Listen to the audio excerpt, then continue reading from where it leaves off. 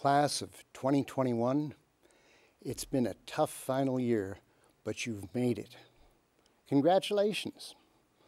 This has been good preparation for other challenges to come, because you will face them. They already await you. Global climate change, racism, bigotry, and misogyny, among others. It's your turn now to lead the ongoing fights to preserve and improve the world in which we all live. Many of us have given these battles our best, but we are getting old and tired. The world needs your fresh energy. So here's my secret, learned from experience.